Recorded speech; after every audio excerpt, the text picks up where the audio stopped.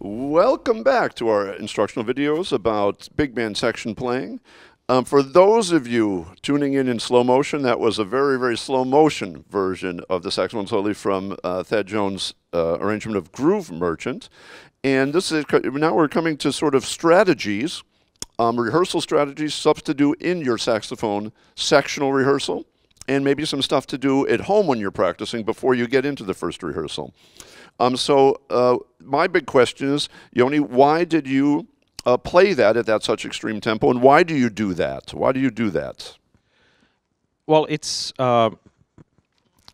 first of all, it's pretty quick when you play it in the real tempo, and it has lots of details, and I think there are really a few reasons, or many reasons to do it really slow. One is really the I would even go to the science that you need to have repetitions of correct actions before something gets installed in your brain correctly. If you repeat mistakes, then you'll be playing mistakes. I think that's the current view of in brain study or pedagogics combined. So therefore, it's when you want to play really fast, you actually practice really slow, and you'll probably get really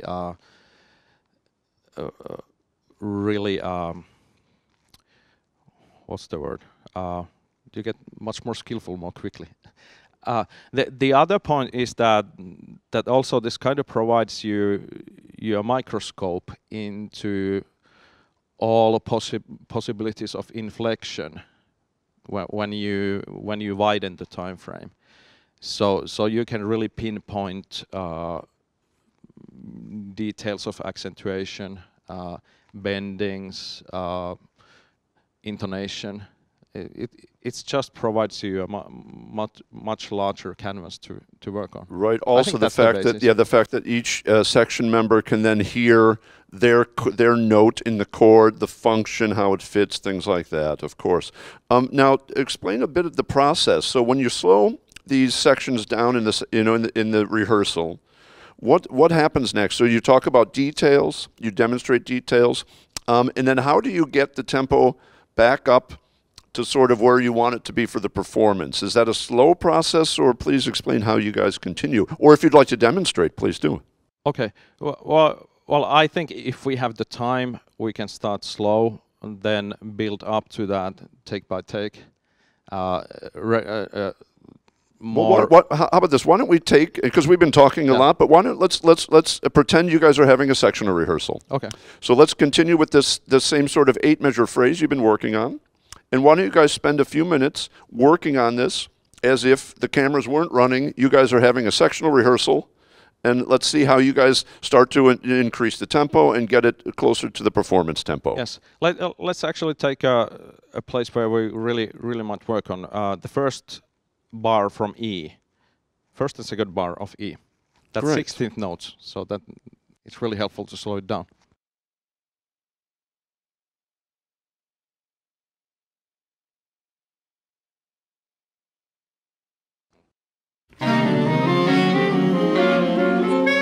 This might happen really. 1, 2, 3, 4.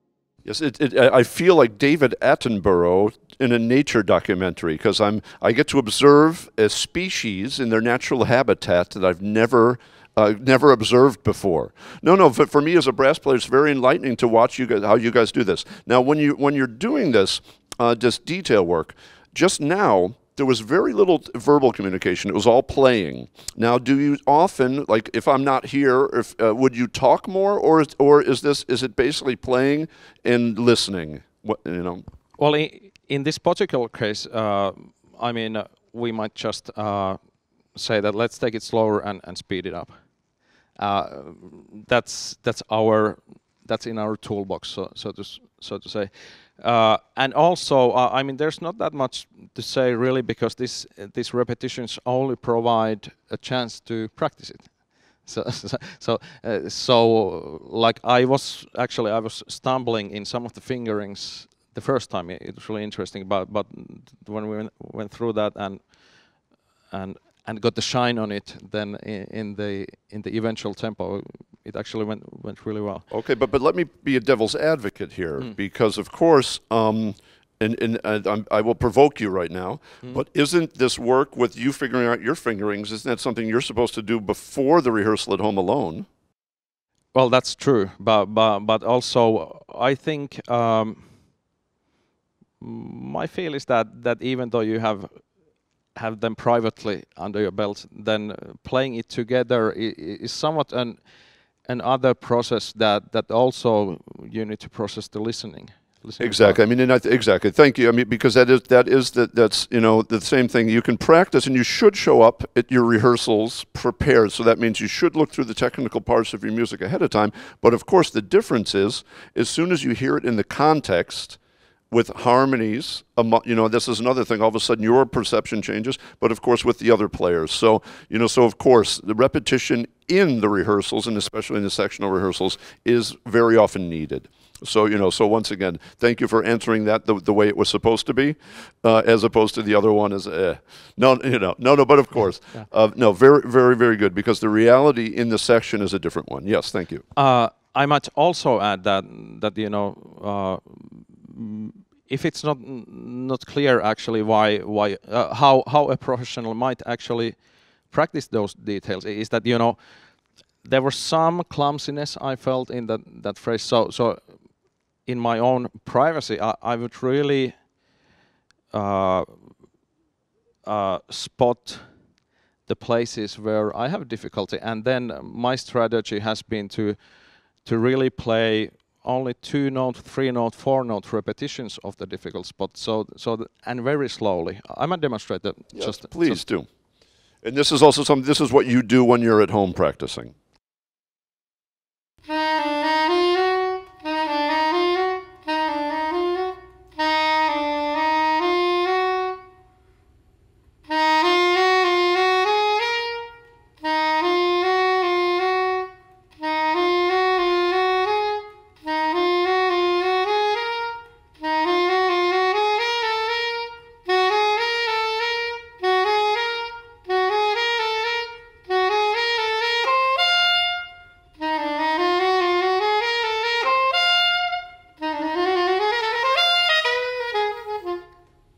Okay, yeah. And maybe talking to the other saxophone players, is this also something that's part of your practice and preparation routine before a project, but when you're at home?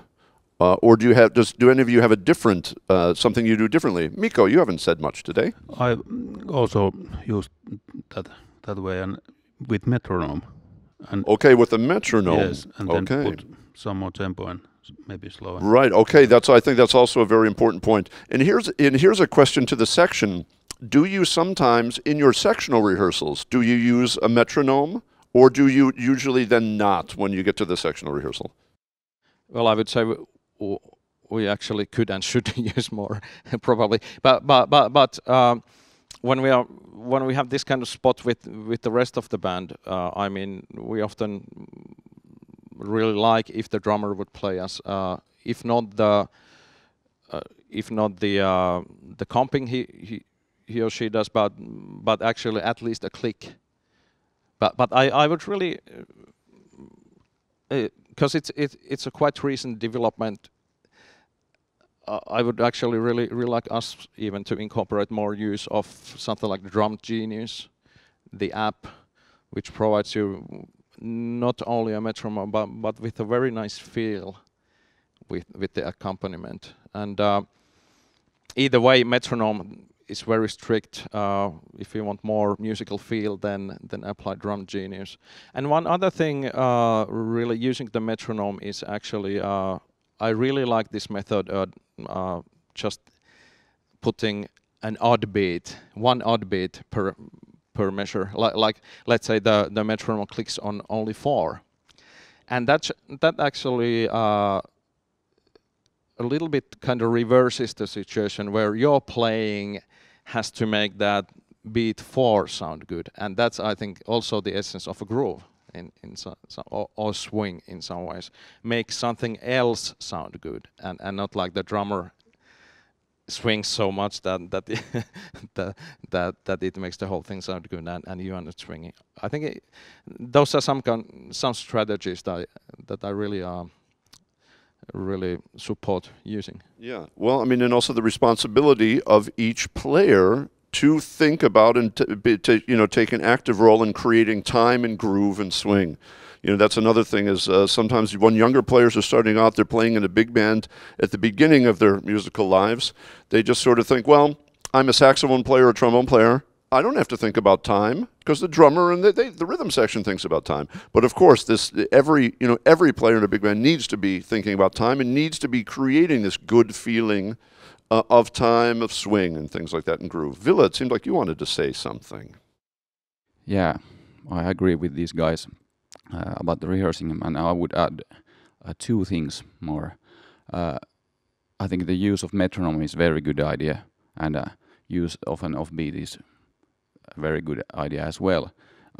On these fast passages, sometimes I put like a very odd beat. Like I mean, like practicing 16th notes. I don't have like diddle diddle diddle diddle diddle diddle. I would like diddle diddle diddle diddle diddle diddle diddle diddle diddle, like in the pattern of 3 16th notes, because that really catches your time.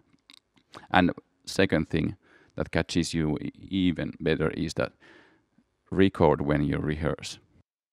Thank you. That's another great point, and I have to say that that's one of the other points that the colleagues in the trumpet and trombone sections also mentioned, is that's also a very, very useful tool, is to record yourself when you practice by yourself, but also record your sectional rehearsals.